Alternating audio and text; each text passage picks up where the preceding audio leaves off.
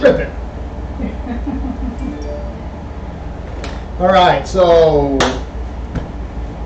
this is sort of video 2. I'm jumping ahead of myself, but I want to get these parts poured before I move back into the molds, because this is going to be a quick video. I want to edit it down and get it out there on YouTube. The second of a series, but first one I'm doing. I am trying some new products from Polytech. So typically I use Alumilite products. Never had a problem with communication, shipping, anything being ordered, anything bad. They've always answered the phone, got everything right back to me, so I've had no complaints. Well, Polytech and Alumilite are now, they're together. I'm not sure who bought who or how the merger happened, but some of the products that I used to buy from Alumilite are no longer available, but Polytech has them. And some of the products that I couldn't get from Alumilite, I would have to call Smooth On for, and anybody that's watched any of my other videos knows that I don't really care to deal with Smooth On. So Polytech has some really interesting products in their product line. So when I found out they were merged, I contacted them and just told them that I did a lot of Alumilite work and I wanted to try some products, and they told me what to order. I ordered it and now I'm going to test it. So this first video, super simple, super fast. This is Mold Making 101 series, casting resin parts for a Boba Fett blaster. So here we have front and rear molds that I made. Super simple molds, just block molds with some pins in them, and the pins get replaced with screws, and that leaves me tapped and filled holes. So all I've done so far is sprayed Alumilite's UMR, superhero pose. I sprayed the UMR onto the molds over by the window because I don't want to breathe it. Actually, I didn't. I did it right here, but you should actually spray it by the window, or outside, or in front of a fan, or a recirculator or something. It's not terrible for you, but if you're going to do this all the time, your best bet is probably to get a ventilated space for it. I do it in like a 15 by 20 room, so it's not terrible. But again, ventilation is actually going to be your friend in this case. So anyways, I've already got these released. I've already got my pins in. I have one more pin. Actually, nope, here it is. So this pin actually works for both, but in this case, I'm going to use a different pin. All that really needs to happen to make these molds is we'll put these on this side instead because they're going to clip in a little better. So my pins are interchangeable. Pins are in place. After you've made your mold, this is the process that happens in order to make duplicates of your parts. Now this is the first try. I've never used this product before. I don't really know how it's going to turn out, but we're going to give it a shot on camera and see if we can have a big success. So pins in the mold, everything looks good. I know they're seated. I know it's in the right spot. Put the mold together. I'll go here and I pinch it before I flip it. Once I flip it over, I just put one of my clamps on it with this. Now, if I can see the line in the mold, it's probably going to leak out. So I'm going to clamp this fairly tight. The tighter I clamp it, the better the mold, the parting line is going to be. The thinner the line is going to be. Same thing with this one. I'm going to leave the pins down. I'm not going to have the pins on this side because they could fall or move. So I'm going to do the same thing here. I'm going to lay it on here. I'm going to put the second one on. I'm going to flip it. And I am going to clamp this one. Same thing that I did with the other one. Now I'm making sure not to let the pressure off of this until I get the clamp on because I don't want those pins to move. So now both of these are ready to go and ready to pour in the plastic. Now the plastic I am going to use is going to be 60. I'm going to use Easy Flow 60. So this is Easy Flow 60, and I got some extra containers so I could tell which was which. So this is the Easy Flow.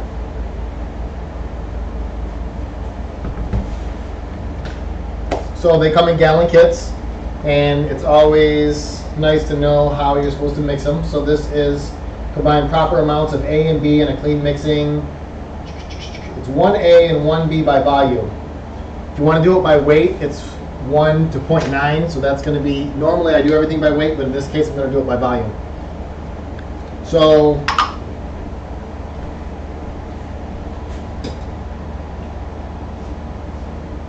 I need to get my stir stick ready.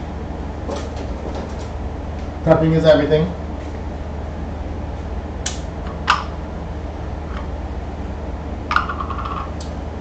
So the gist here is that I can take amount that I already have used or have already created, and I can weigh it. And it weighs about 20. And this is the larger of the two amounts, so I'm going to need about 40 for both. So even though I'm going to do these, even though I'm going to do this by volume, I can lay it on here to get the weight right. So I don't know if I've cut the lids on these yet, so I need to find my knife, which I haven't, so I'm going to open these. You really should never open these to use them. You should fix your caps and cut them and peel out these stoppers in here, but you know, hindsight's 20/20. So I'm going to do about 25 to 30 of each. I'm going to figure out roughly how much 25 is here.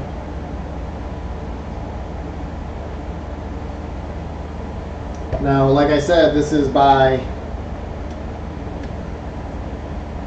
volume, not weight, so I just need to set another cup next to it. That's all I'm going to do. I'm going to pour this in. I realize that you're not able to see a ton, but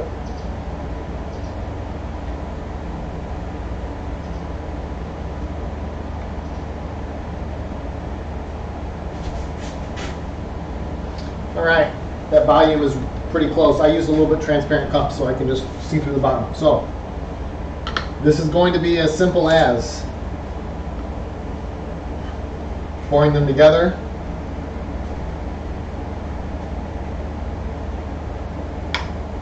and mixing the part.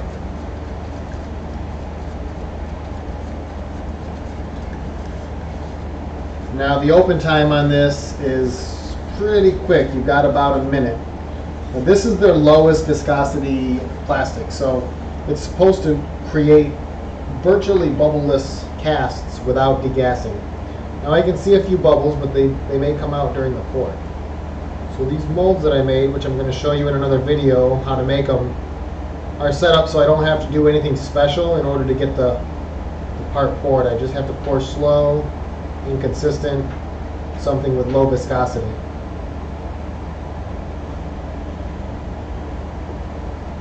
So that's part one. I'm pouring part number two.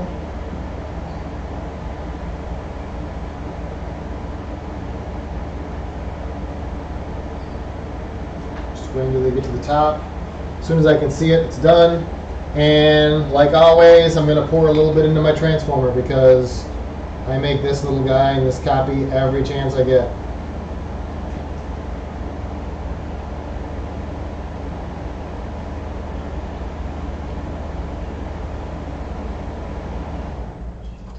So that's literally all there is to casting three-dimensional parts. This is what I would consider here. This is a two-dimensional part. It's really only got one side. So it's going to just, this is for something that I would just glue down or glue together with something else. So if I don't need both sides, it's a one-piece mold. If I need both sides, I do a block mold. This should take 3 to 5 minutes. I'm probably going to meander around the shop and not do very much more commentating while this cures. Once this is fully cured, I will try a couple of other plastics that I received today and do some comparisons on them. So yeah, enjoy staring at nothing. And I'm sexy.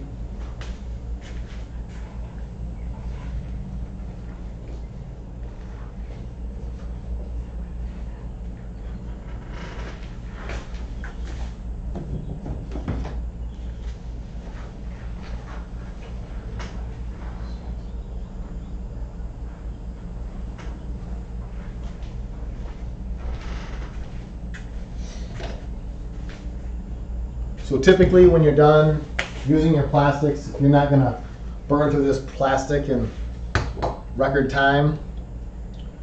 And if you're looking at the stream screen, you can probably see that it's already turning white. This is a white plastic. Normally what I use is a yellow based, like a cream. So when you're done with your plastics, you should always pour some canned air on top. And what it does is it forces all the moisture out and adds doubles, triples up the shelf life. So if I had used the caps, it would have been better. I still would probably, at the end of the day, put canned air into it to clean it up. So while those are going, I could plan the next one, which the next I have is either a rotocast. Now, I have EasyFlow 120. It's a rotocasting plastic. That's what I would use to say when I make a bumblebee helmet. So this is going to be all taken apart and all these pieces created as one. They're going to be open molds. I'm going to pour the plastic in. I'm going to cast it around. It's going to build up size. And then when that's done, they will screw together to make the entire helmet. So a rotocast plastic or something with a higher viscosity is what I'd use for that. So I also have RC3 by Alumilite to compare this to. So the RC3 A and B for Alumilite is basically the other version of this casting plastic that I just showed you. Now, I'm looking at the casting plastic I just showed you, and even though it cured really fast, even though it is curing really fast, because I can see things on the edge of it, I can see some liquid on the edge, I know that it's nowhere near cured. It's going to take another 5 to 10 minutes. Once that's done, I'm going to pull those out, check them over, see how nicely the pores come, see how nicely it cleans. Then I'm going to pour the RC3, maybe another video. That way I can put both of them out, and then I can do sort of a summary to compare them. Some of the other parts, so while this is going, some of the other parts that I would typically pour. So let me show you. So here are some other parts that are 2D. So this part is off of the MR helmet, and it's made of steel. It doesn't really sit down well, but nothing needs to be on the back. It just needs to be flat. So I could pour this in a 2-piece and make sure it's flat in the back, but if I drill a couple small holes, I drill some small holes in a piece of wood, and I'm going to just use this upper camera so it's going to be farther away. If I were to just put this on a piece of wood, and I'll show you.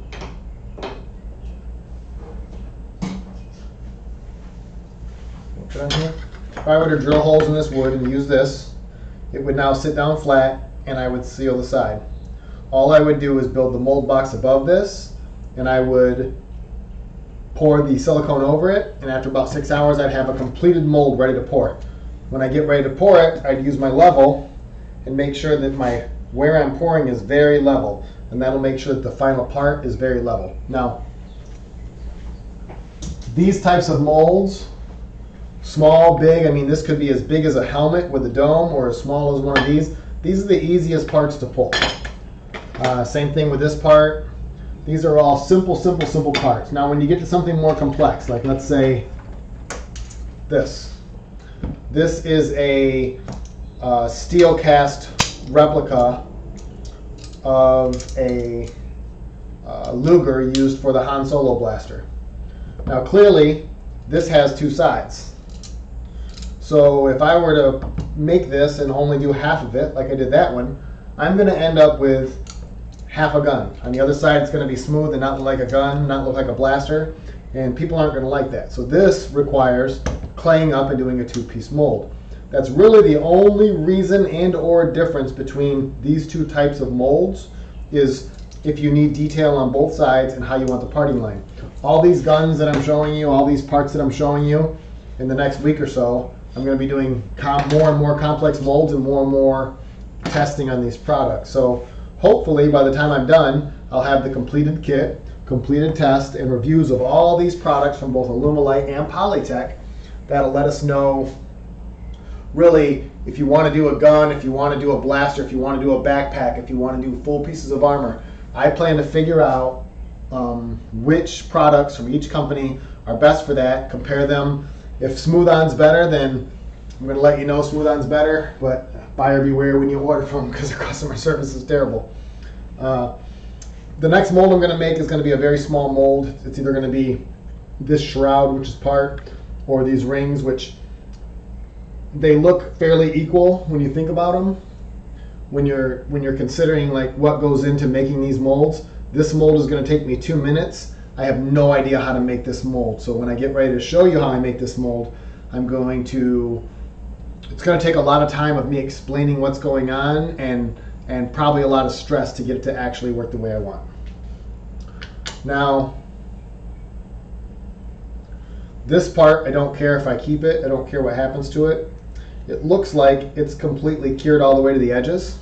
So let's release it and see what we got. I can probably move these safely right now a little bit. I don't know if they're fully cured because they're a little thinner than the transformer. So the demolding process for these plastics, and this is the very first time I've used these plastics, first of all, I can see that it really released easily. It does not want to stay in that mold. And I'll tell you what, that is a really nice, clean finish on that. This mold was made from an old belt buckle. And I know where all the scratches are, and this really did make a bubble-free cast. I'm pretty impressed. I would definitely use this for any of the parts on the gun and not worry about how they're going to turn out. Now, it's still a little soft. I can still bend some of the flashing. I can probably cut I want to see how it cuts because it's kind of important. So that cut clean and nice. The sooner after demolding your part that you can cut any pieces you don't want off, the cleaner and easier it is to cut, and then you won't need any sanding. So I tend to clean all my parts with an X-Acto as soon as they come out, like so. So it's getting hard fast now. So yeah, that's pretty good casting resin. I'm gonna like it. Now, one thing that I do sometimes with Alumilites is if I want this to be rounded, I can flex it a little bit. And this is curing so fast, it's a little rigid to stretch it. So for parts that I pour flat and I want to make them 3D, I would either have to release it a little sooner, pop it out of the mold a little bit sooner, or maybe use one of the slower resins. I'll bet that Rotocast would be perfect for this. So demolding this part. I'm hoping we're not too soon. I should have set a timer. It's a really good idea when you have this just to set a quick timer. Google is great for that because you can just tell them to set your timer for you. So as I pull the part apart, it really released easily again. You can see that very little spread out into the mold, which is surprising because when it's this thin, I would expect it to spread out into the mold a little more. So now I release the part. Now, for these parts, I expect these to be a little soft so I can remove these screws. This is why I'm taking them out early. So I would have expected it to cure a little faster, but it didn't. But that's okay because I want to take these screws out. Now, I mistakenly put these in the mold the wrong way. I put the screws on the inside, so I can't, once it fully hardens, I can't really use a screwdriver. But this is actually a good test because I always take things out a little early, and let's see if it returns to shape. If it does, we're in business.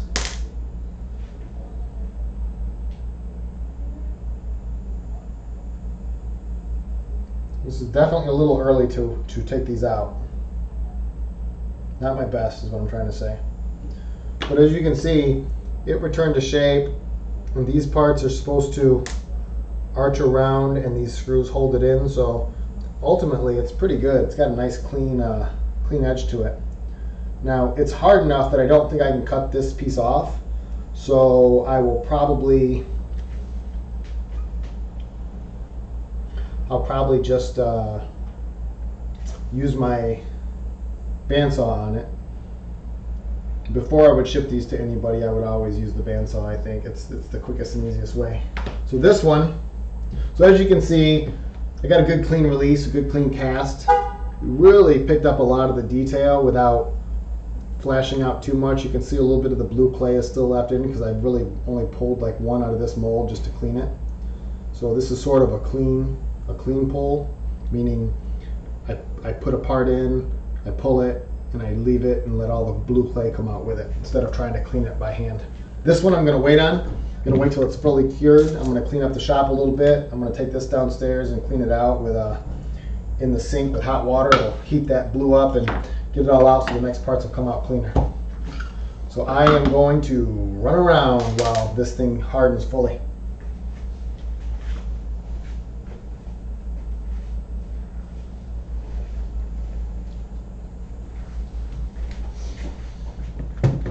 Quick plug for DeWalt. This thing is awesome. I needed an electric screwdriver and I bought this yesterday and I thought it was broken because it didn't do anything. And I found that what you have to do is push the button and turn it the way you want it to turn.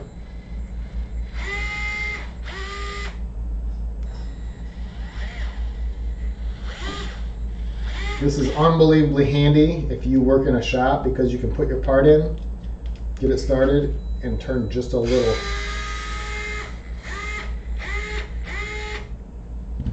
Super easy. So yeah, I don't know how many mold making people need electric screwdrivers, but everybody should have this love of their life in their life, I'm telling you.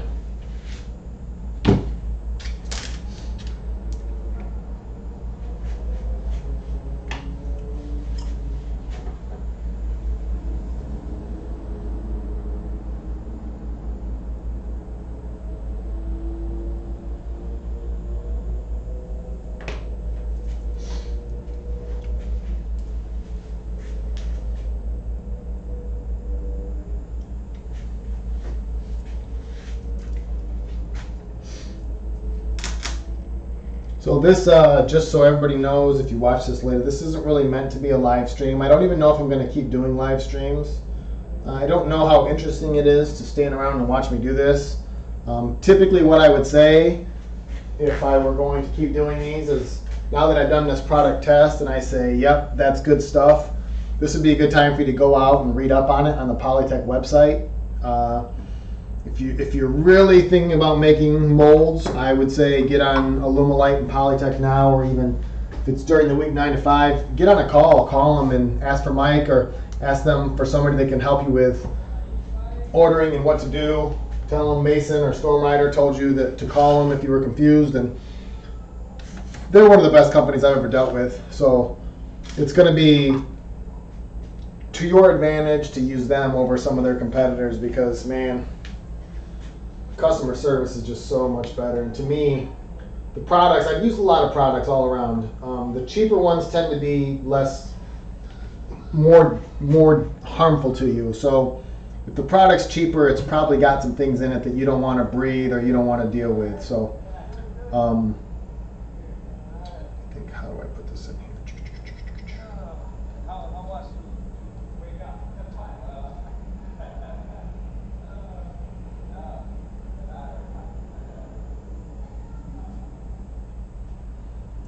So more expensive products are usually platinum or better for you, but they're a little bit better products. You get less failures, you have less inhibition, you have less moisture issues. There's a lot of different things that go into this, but for the most part, when it comes to mold making, you get what you pay for, and Smooth Out's a little cheaper if their products are low, in my opinion, and I'm no doctor.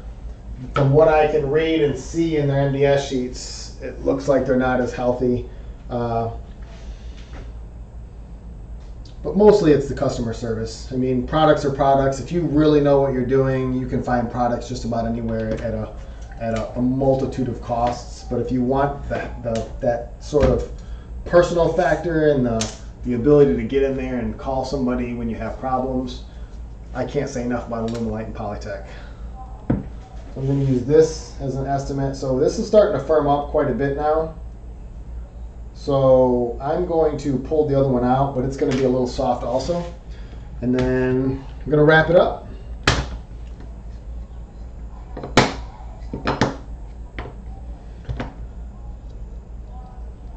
So almost no leakage, which is great. I had it clamped pretty tight. The part is really clean. I mean, I'm really surprised at how clean these last couple have been with this new plastic. The key here with this plastic though is going to be, it's going to be how strong it is when I start to put the screws in to put it together, because these new molds are made to totally screw together. But again, this thing turned out pretty good. I mean, it's not fully cured yet, but you can see there's almost no bubbles. So, and the silicone mold released really easily. So as far as I'm concerned, this new silicone I've tried, which is the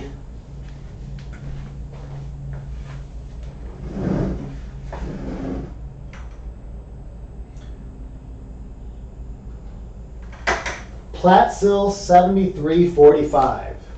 So the Platsil 7345 silicone, which is this, is pretty firm. So far it has exceptional release qualities. I did not degas it, and I have virtually no bubbles in it. So as far as I'm concerned, this is probably the way I'm going to go for this Signature Series blasters I'm making. So that's it. That's all I'm going to do today. I'm going to clean these parts up. I'm going to work on another mold. I'm going to record some video for that. Hit us on Instagram, Iconic Props. You've got it on here, Iconic Props TTV. I've got a YouTube channel for Iconic Props. That's where these videos are going to end up. Have a great rest of your day. Deuces. Be somebody.